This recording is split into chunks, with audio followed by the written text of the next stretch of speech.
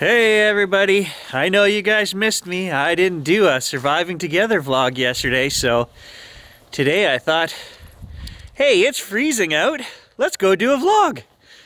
So here we are. I'm actually here for the dog. The dog needs a walk. I think you guys will survive without me, but the dog I'm pretty sure won't. From the time I get up in the morning until whenever I take him for a walk, he just stands at the window staring out at the bird feeder, growling at the squirrels. And I can't seem to train him to knit or do something creative. I don't know.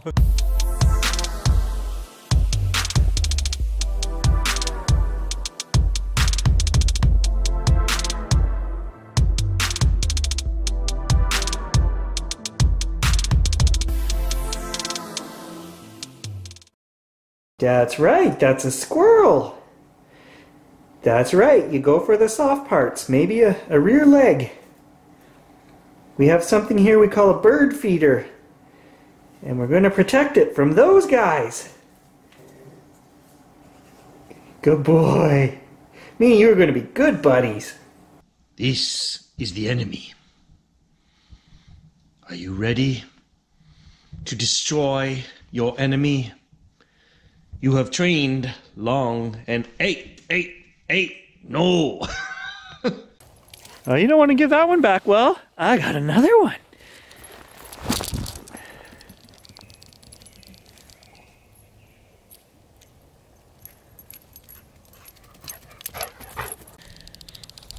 Yeah, so it is actually freezing up here today. We had a beautiful day for metal detecting yesterday. I was out with just a t-shirt on. I actually got a sunburn on the back of my neck. But today it's like we've done a whole 180 here. I think there's new ice on the lake. I don't know. It doesn't feel like April. It feels like February. Good news on the Fimi Palm front. I saw that Amazon shipped my package yesterday, which is like a whole 4 weeks earlier than they said they were going to. So that should be here maybe even tomorrow. If it is, we'll try it out. We'll do a vlog with the new Fimi Palm. I ordered the Palm, and I haven't even got it yet, and I'm already looking at accessories for it. Do you guys suffer from this? You know, you buy something new, and while you're waiting for it to come in, you're just shopping for other stuff. You don't even have the original item that you've ordered? Yeah, I was looking at magnetic filters, ND filters. And then I thought, well, hey, you need the attachment on the bottom for the microphone. And then I was like, well, hey, maybe a little case to put it in. Next thing you know, I'm like $300 in the cart. I didn't order any of it though. I was like, no, this is crazy. So I managed to stop myself.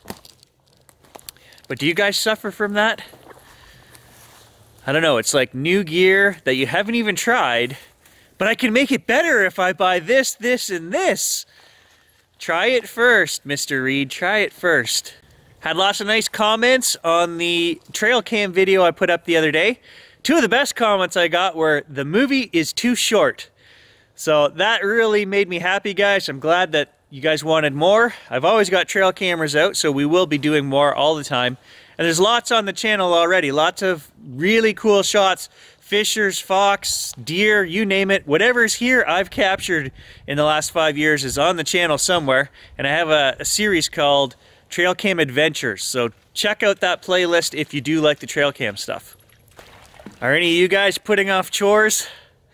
I am. I've got a garage I need to clean. Every spring, that's the one job, there's always a job that you hate, right? And mine is cleaning the garage. We park our vehicles in there all winter, and the sand and salt we get up here in Northern Ontario gets tracked into the garage. Well, that kind of coats everything in the garage. Every shelf, skidoo, helmet, tool, everything I own gets that fine coating of salt and sand and dust. And literally it's a 3-day job to empty out the garage, take every item down, wipe it down, clean it off. Oh, it's tedious and I hate it. So that's my job that I'm putting off. And when it's days like this, I feel guilty because this would be the perfect day to be working on the garage. I can't go metal detecting or take pictures. It's cold, it's not sunny, it looks like rain. I could be cleaning the garage, but I'm not gonna clean the garage. I've learned to live with my guilt. I just eat more and buy things. And anybody who tells you that's not a healthy choice for dealing with your guilt, I'm here to tell you they're wrong. That's free therapy from Gary right there. Maybe we'll start a whole new section. Free therapy from Gary, yeah. There's a new idea. What are you doing?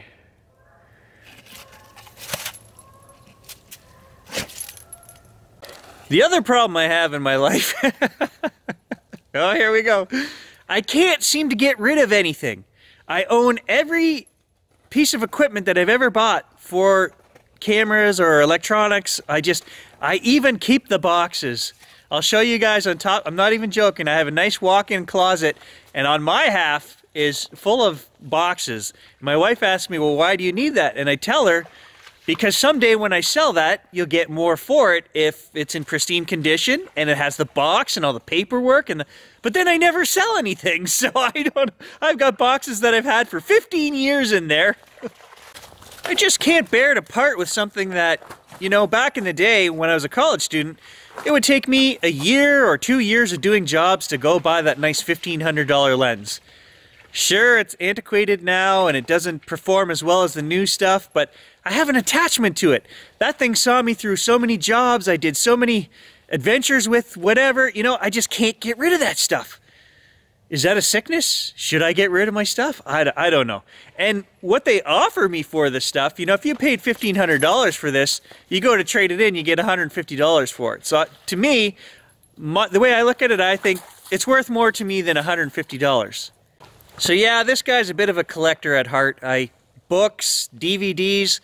I own 600 DVDs on the shelves beside my TV that I don't even watch because it's just easier, Blu-rays and DVDs, it's easier to just turn on Netflix. Everything is there between Amazon, Hulu, Netflix, all these online streaming services, and we own them all. I don't even go get the DVDs off the shelf, but they're just pretty to look at. And you know you're a collector if you've ever bought more than one of the same item just because it had a different cover. Eh? You know you have. Book, a CD, yeah. The Greatest Hits had a different cover, so I own all those songs, but it doesn't matter. I bought it again anyway. Yeah, you're a collector. One of my favorite things to collect is old coins. Ever since I was a kid, I don't know why, but I've been enthralled with old coins, the history of it, I guess. And that's what got me into metal detecting was, I thought, hey, I can go out and purchase a metal detector and find all these coins and not have to spend money on a collection. I know, right? Spend $1,000 on a metal detector. Next thing I know, I own 3 metal detectors. Don't feel bad about that. This is what you tell your spouse. You say, a gym membership costs $1,200 a year. Therefore, I am entitled to go out and buy 1 new metal detector every year because you're going to be out getting exercise and fresh air every day. And it is. It's a lot of work, metal detecting. Don't let this guy fool you. I make it look easy. It's a lot of work. Couple lonely geese heading over. They're going to be shocked when they get out there to the lake and it's still covered in ice. So what do you guys collect? Is there something strange and wonderful and rare in your neck of the woods? Something that you just have to buy every time you see it? Do you have a collection of something that people come over and say, wow, why do you collect that? The one thing I did avoid collecting, thankfully, was sports cards. My brother had a huge hockey card collection when we were kids. He started in the early 90s, and I remember every day after school he'd go to the card store and he'd spend his allowance and whatever money he'd made, and you know, he'd get a good deal on this card, and I'm pretty sure that those cards are worth the same thing that they were worth in the early 90s. They haven't gone up. And he had binders and boxes, and he's probably got a whole room in his house if he still, I think he still has the collections. Maybe in a couple hundred years they might be worth something, I don't know. But I'm glad I never collected sports cards.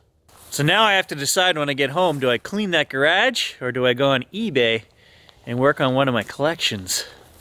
I think I know what I'm gonna choose. So yeah, this guy has nothing against collecting, unless it's ears. Don't collect ears, people, that's not sane. Oh great, now I just lost another 2 subscribers. Stay tuned in the next few weeks, guys. There's going to be lots of adventures coming up as it warms up here in the north. We're going to be outside metal detecting a lot. We're going to be doing photography, trail cam stuff. all the things you love the channel for. We're going to continue on into the season, and if I can think of anything else cool, I didn't mention Bigfoot, but yes, of course, we're going to do Bigfoot. We're going to do some traveling for Bigfoot. I think I've found my courage. We're going to maybe head up to Rabbit Lake this summer and camp out. I'm not going to do it alone, but I think I finally decided it needs to be done. We need to get the drone up. I want to show you guys the swamp there too. So stay tuned for that as well. You know, and on the Rabbit Lake front, I'll give you guys a little bit of an update. I don't want to give too much information. It's rather personal, but Brian hasn't been doing well physically in the last little bit, so he's not really going up to camp right now. And I haven't gone up either, so his son is actually taking over a lot of Brian's assets and stuff, and he's talking about selling the camp, and I've put my name in the ring. I told him, you know, if you are going to sell the camp, let me know. So that's the update for that. That's why I haven't gone back, guys. I'm sure Brian wouldn't care, and I would be more than welcome to go up there and camp out in that, but, you know, you just don't do that out of respect, right? So we will get back up there. I'm working on it. It just might take some time. And lastly, I want to thank all of you guys for the tremendous support and sticking together, especially on this new series. The numbers for the channel are going up every day. We're getting new subscribers, and I appreciate it. And you know, it's keeping me sane, making you guys laugh. Who am I kidding? I make myself laugh half the time. So I really appreciate it. I want to thank everybody for all the comments. I read every comment, guys, so post away. I try to reply to the ones I can. I get lots of emails and stories. I love it, guys. It's keeping me sane, so thanks. I appreciate it, and I'll catch you guys tomorrow.